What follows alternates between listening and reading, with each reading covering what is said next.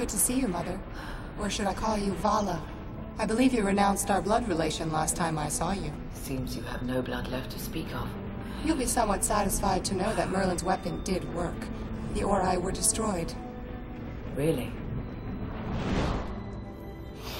Somehow you and your simple human friends managed to destroy quite a large group of very powerful ascended beings.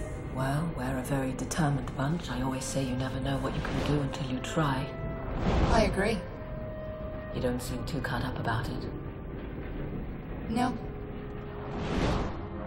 The energy transferred to the Ori by their human followers used to be spread out among many. Now that I have ascended, I get it all. If you don't kill us all first.